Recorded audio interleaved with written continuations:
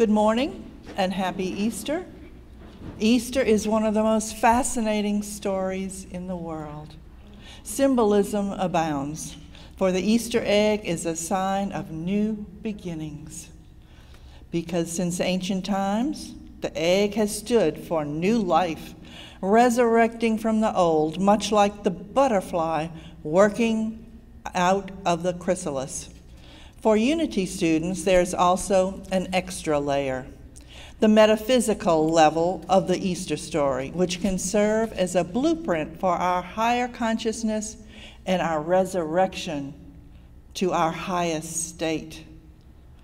In this state, there is no end to what we can manifest.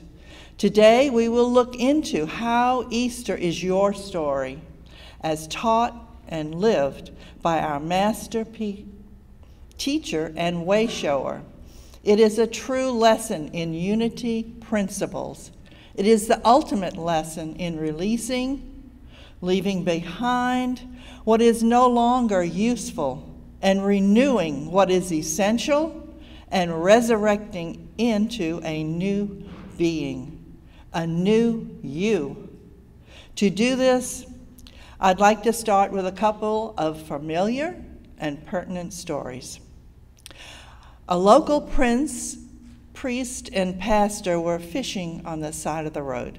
They thoughtfully made a sign saying, "The end is near. Turn yourself around now before it's too late," and showed it to each passing car.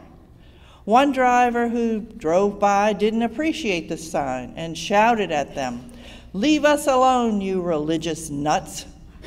All of a sudden, the clergy heard a big splash, looked at each other, and the priest said to the pastor, "You think maybe we should have said, 'Bridge out'?" And remember the story about the man who ignored the warnings about evacuating before Hurricane Katrina? He said to himself, "I will trust God. If I'm in danger, then God will send a divine miracle to save me." When the flooding started and neighbors came by his house and said to him, "There's room for you in our car." But the man declined. "I have faith that God will save me." As the man stood on the porch watching the water rise up the steps, a man in a canoe paddled by and called to him, "Hurry! Jump in my canoe, the waters are rising quickly." But the man again said, "No thanks, God will save me." The flood waters rose higher, pouring into his living room, and the man had to retreat to the second floor. A police motorboat came by and saw him at the window. "We will come up and rescue you," they shouted, but the man refused, waving them off, saying, "Use your time to save someone else. I have faith that God will save me." The flood waters rose higher and higher, and the man had to climb up to his rooftop. A helicopter spotted him and dropped a rope ladder. A rescue officer came down the ladder and pleaded with the man, "Grab my hand and I will pull you up." The man still refused. "No, thank you. God will save me." Shortly after, the house broke up and the flood waters swept him away. When in heaven, the man stood before St. Peter at the pearly gates and asked, "I put all my faith in you all. Why didn't you come and save me?" And St. Peter said, "Son, we sent you a car, a canoe, a motorboat, and a helicopter. What more were you looking for?" Life is often like these two stories. Answers, guidance, and help come our way, and we ignore it because we have a fixed idea about the way life and other people should be. We just don't have faith in the divine process, so we don't take heed and we crash. Maybe the universe answers our prayers by ending a job, a relationship, or a way of life for us so that we can begin our lives anew. But we ignore the help and we just get mad or sad, or we give up because things aren't exactly in the form we prayed for. And we end up losing out on our chance for a new beginning. You have heard it said often that God works in mysterious ways. Well, I can assure you that is true. If we just keep the faith and stay open to more than just our predetermined ideas, we will be able to experience miracles and the divine choreography that is constantly happening. And it's not just hocus pocus. Our faith attracts what we need all the time. Jesus' crucifixion was similar to that. Many might have seen it as the end, but it wasn't the end for Jesus Christ. He had a new beginning. He resurrected from what he had been and started a new life. And then he ascended and became one with God. This is our story on a daily basis. We have chances to end certain things and start over every day. But often we don't take advantage of the opportunities because they come as a car, a boat, or a helicopter. And we're determined it will be an angel that saves us. We just need to have faith in the divine order of things. Divine order, or the divine process, what we call life, is full of answers and help. But if we just have faith, maybe you have a hunch, or you start to see things differently, or you notice signs, such as those in the 2 stories you just heard. Opportunities for new beginnings and answers to our prayers abound, but we often ignore them instead of seeing every new experience as grist for the mill to learn from, or as a chance for a new start. We search in vain for the exact picture of that which is in our conditioning, and we think our prayers aren't answered if we don't match that picture exactly. Some of these chances for new beginnings might at first even look almost as bad as Jesus's being betrayed and crucified. But if you have faith, you'll see that all is in divine order. Jesus' resurrection and ascension to the state of heaven and oneness with God wouldn't have been able to take place without the crucifixion and ascension that took place. And often that is the situation with us. The loss of an old way of life so that the new can take place often seems disruptive to us. The beautiful butterfly leaving its chrysalis, or the new life cracking out of the egg, must feel like it's chaos too, until they go with it and manifest their beautiful new life. Faith in divine order. Jesus certainly could have seen the Easter events as an end and crumbled. Think about it. People weren't living what he taught. Even his disciples went to sleep instead of watching out for him at the Garden of Gethsemane. Jesus was a Jew, but the Jews turned against him. His own disciple Judas betrayed him for 30 pieces of silver, and the Romans listened to the ignorant crowds and freed the murderer Barabbas and crucified Jesus for what even Pontius Pilate had said was no good reason. Jesus certainly could have succumbed to the idea that his teachings and his life were over, but it was a new beginning, a resurrection, and after 40 days, an ascension to be one with the divine. That is what each trial can be to us.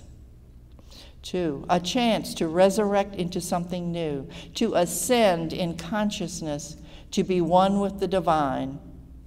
That is, to take on our Christ consciousness and thus become one with God and enjoy the kingdom of heaven right here on earth.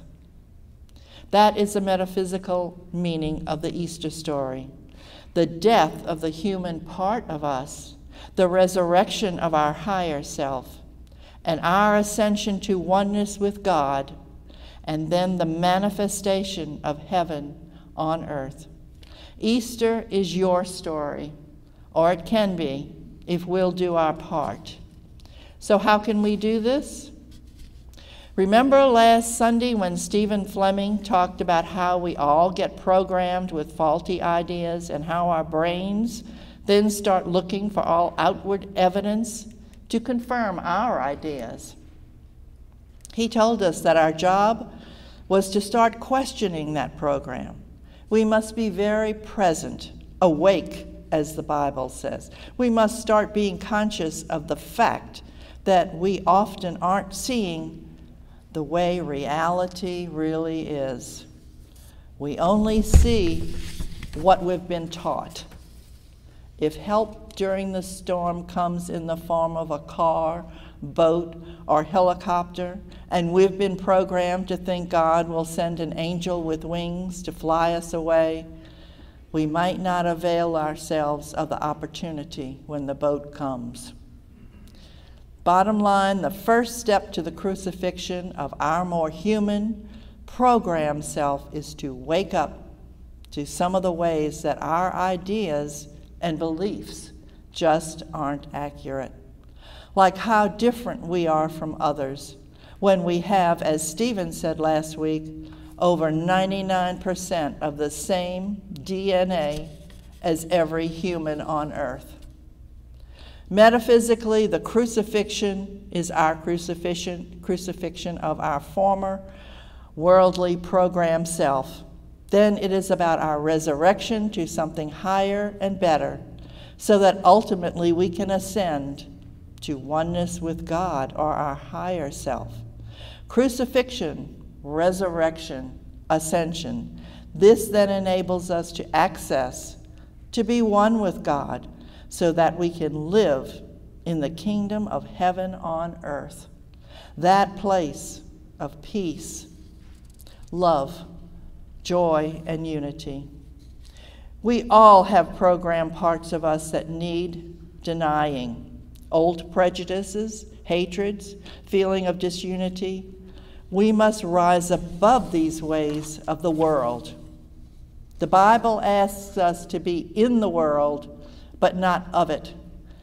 This involves constantly affirming our commitment to the higher principles and denying the lower, baser, more worldly values. And this doesn't mean denying a comfortable, abundant existence. It simply means daily renewing our spiritual principles.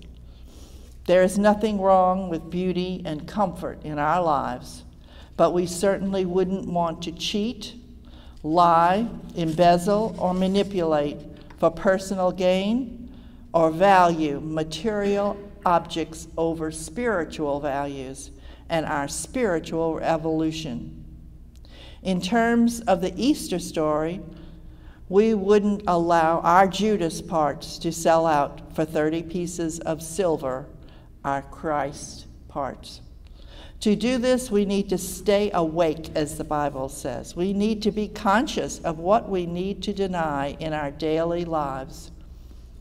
Part of the Palm Sunday Easter story is that Jesus denied the money changers in the temple during his final days.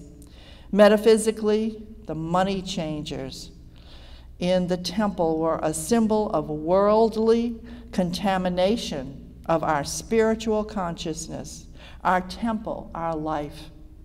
We often need to deny thoughts that contaminate us, like hatred, doubt, negativity, belief in lack, and separateness. These are our money changers in our temple. We must also be awake to what we need to affirm: love, compassion, forgiveness, faith, and unity. How did Jesus do this? How did he prepare himself for the crucifixion of his humanness? his resurrection into something higher, and ultimately his ascension into complete openness, oneness with God. First, Jesus went up the mountain to pray. Metaphysically, going up the mountain means going to a higher state of consciousness. We must go to a higher state of consciousness to prepare ourselves. Otherwise, we can't distinguish between the lower and the higher order of things. Then when Jesus came down from the mountain and was finally ready for his ride from Galilee to Jerusalem, he sent for an unridden colt to ride to make the journey. Metaphysically, going to Jerusalem means advancing from one sense consciousness to spiritual consciousness, a journey we must all take, and he made the journey on a wild animal. Metaphysically, this riding of the untamed colt represents Jesus' having power over and taming his animal senses.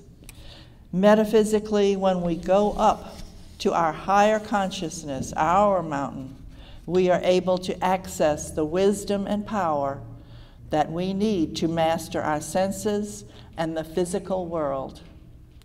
So the Easter story is our story.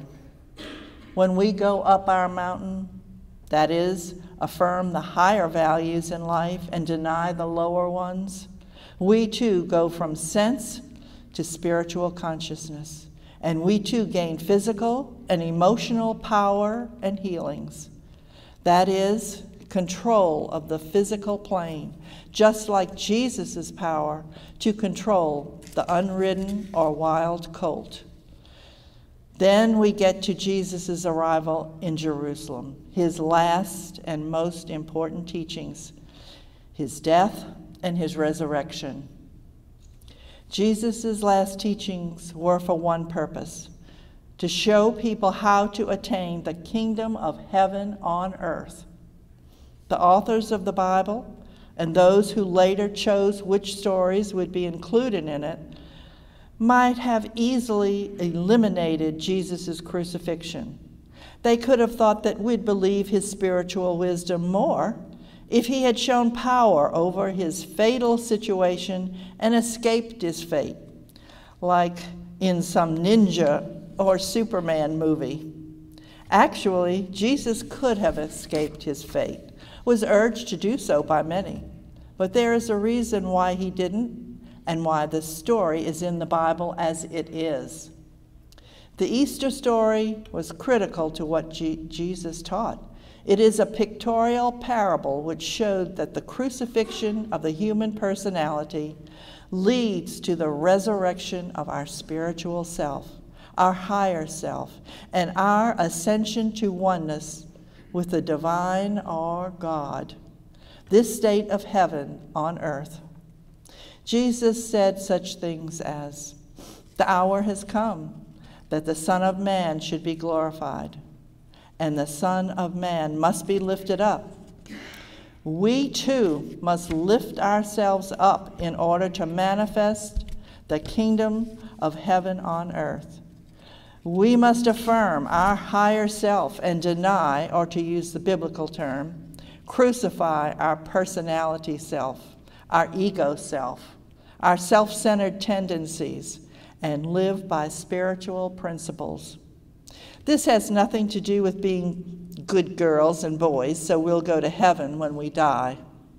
This is because if we live according to the eternal wisdom and principles, we will create heaven for ourselves right here, right now on earth. That's the way it works. Then there was the famous foot washing part of the Easter story. Remember, Jesus washed the feet of his disciples.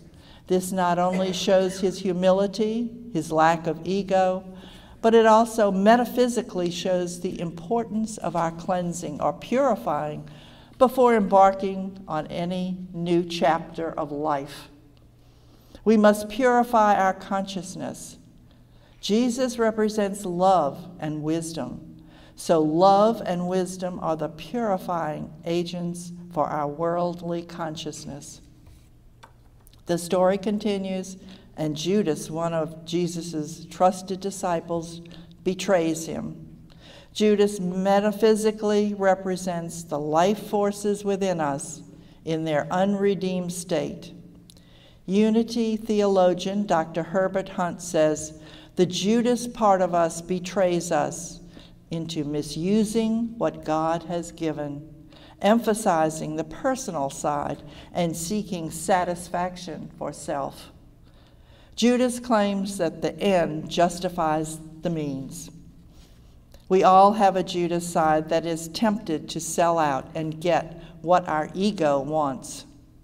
But we all have the capacity to change and not choose to follow our such programming.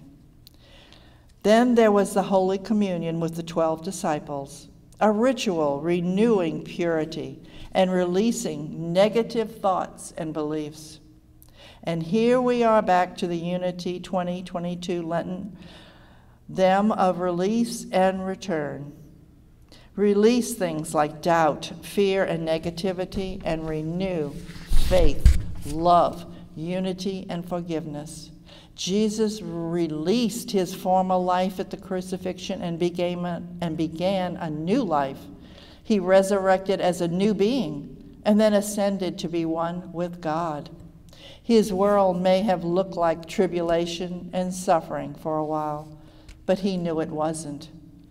The Bible said his peace is not as the world giveth. It is indeed a peace which passeth all understanding, a state of mind where miracles abound, where healing is natural, where one resurrects from the world's sense of suffering. It is a higher state of consciousness where everything is transformed and healed.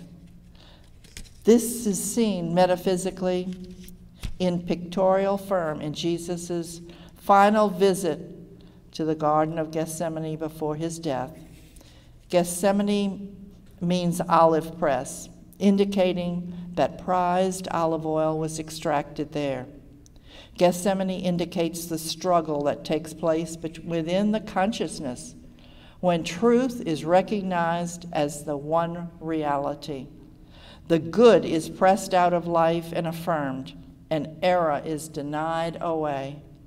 This is often the suffering that we undergo when we give up our cherished beliefs or prejudices. Our great work is to incorporate our Christ mind into soul and body, like the olive press, extracting the best. And while Jesus was in Gethsemane, his disciples were supposed to keep in lookout for the Roman soldiers, but they fell asleep. The metaphysical meaning of their falling asleep is, of course, that we must constantly stay awake and alert while guarding these newly adopted higher Christ parts of ourselves, especially at first, until this way of living becomes automatic. If we don't, the Roman sentries or soldiers who metaphysically represent the outside influences in our lives can march right in and take over. We are all tempted at times to betray our higher selves, to get something our worldly conditions said is worthwhile. Our spiritual guards fall asleep like Jesus' disciples did. Jesus said in Mark 14, "Watch and pray that ye enter not into temptation." The Lord's Prayer asks that we not be led into temptation. We all have to stay awake to what has to be let go of. We all have temptations. Near the end, Jesus said, "I am no more in the world as these are in the world." He realized that the world couldn't harm him because he had risen above it. Nor can the world harm anyone who is in the right state of consciousness. When in that state, we can look at any so-called bad situation or anyone and think, So that's the way someone acts or talks when they are suffering. And we don't take anything personally. Jesus said, "Forgive them, for they know not what they do." Anyone who does harm to another does it out of ignorance. We can even learn to have compassion for them and in their ignorance. Jesus was ultimately convicted by Pontius Pilate, who knew Jesus wasn't guilty. Pilate even tried to avoid the problem by giving Jesus to the Jews to judge.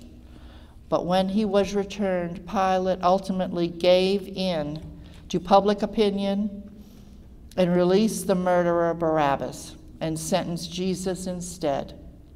Pilate yielded to the clamor of the crowd and sent Jesus to the cross, just as we often yield to the clamor of the outside world.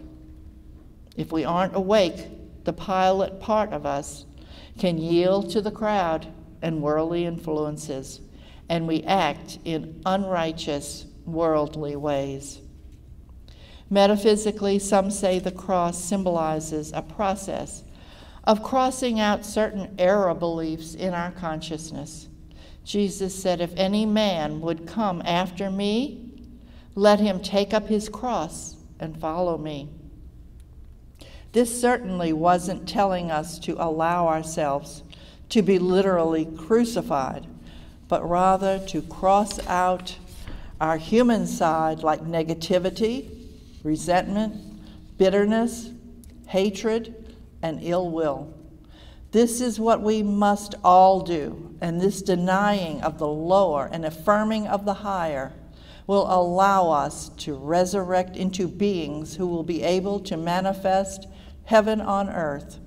Helping us create heaven on earth was what Christ taught and wanted us to have. It is what all great spiritual beings have taught. So the Easter story is your story. From going up the mountain to higher consciousness, to ridding yourselves of the money changer pollutants of your life, to taming of the unridden colt, your more animal self, to crucifying your more worldly self, and resurrecting your higher self, and then ascending to your oneness with God. It is your story. May you stay awake so you can affirm the good, deny the false, and resurrect into a new being. May you then manifest this kingdom of heaven, this joyful, peaceful, and abundant life for yourself. Starting today, you deserve it. Amen. Now we'll have the meditation. Close your physical eyes and relax. Completely relax. And go to your inner temple. Take a deep breath. This is your holy space, the place where you contact your inner divinity in peace and calm. It is the place where you feel purified, nourished, and strengthened physically, mentally, emotionally, and spiritually. When you spend time in your inner cathedral, you are better able to handle the challenges that life can present calmly, serenely, and victoriously. The true spiritual experience is a direct perception of the divine, for which purification of the heart is a prerequisite. All spiritual teachings agree on this. So let us take time now to experience the divine within us and all around us. Say, I welcome the divine spirit of love into my life. Say, I welcome the divine spirit of love into my life. Let go and let God. Be conscious of your total oneness with Spirit. We know that our consciousness is the cause of everything that happens in our individual lives. As a man thinketh, so is he. What we carry in our minds and hearts is the reality that we create. So it is very important for us to periodically go to our inner cathedral and purify ourselves, to start anew and recognize the divine in us so that we can create a heaven on earth for us to live in. Let us pray. Dear God, draw us closer to Thee in these moments of meditation. May our hearts be open to Thy holy truth and our minds ready to receive it. May your peace possess our souls and inspire us with love and lift us above all that is selfish and unworthy. May Thy loving Spirit be renewed in us so that we may follow Thee in the service of mankind. Rest in the silence of prayer.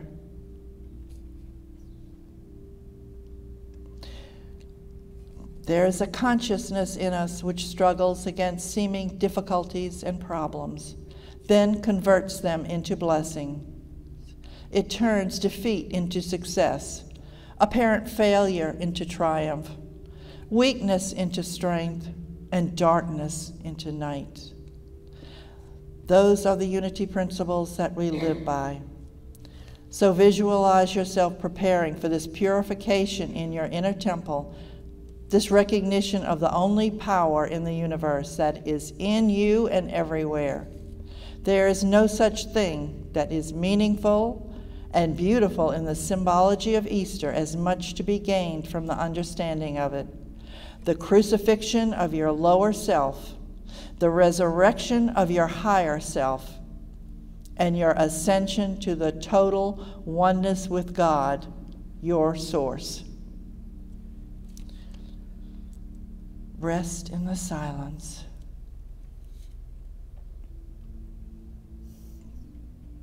When Jesus realized his earthly ministry was drawing to a close, he gathered his followers together in the upper room for a final meal and to impart to them some of his most profound wisdom.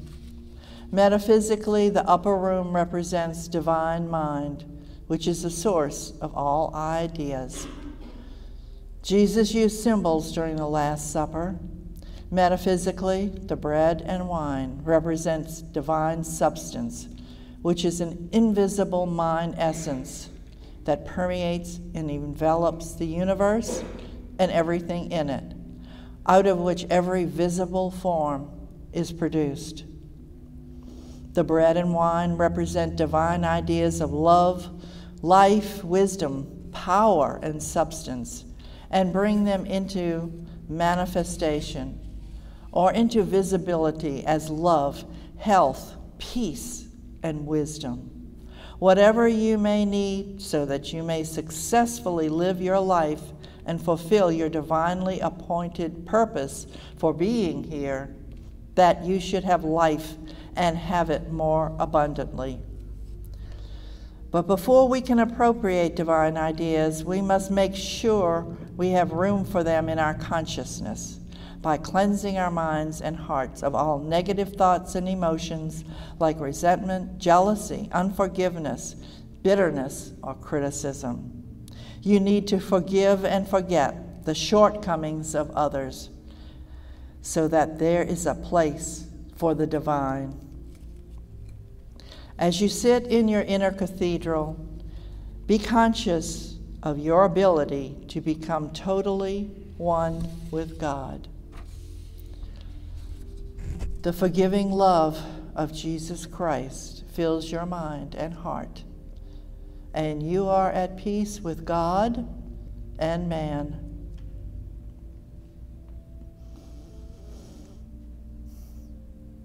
Now let the vast silence of spirit fill your mind and heart, and feel yourself drifting into the deep peace of your Christ consciousness.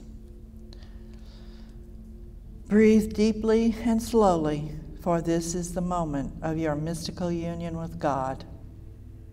You are made new. You have been received into the divine plane by your desire to be one with Spirit, your fellow man, and the world. You have rededicated yourself as the divine being that you are. You are healed of the lower consciousness and made one with your Christ self. So go forth in the world knowing that you have become one with Spirit. Go forth and let this divine power express itself through you and be individualized in you. And may you know that you are protected, loved, and guided by that presence in you.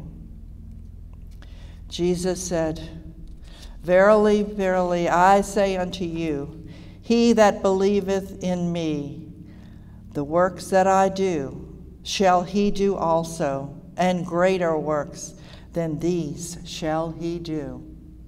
Amen.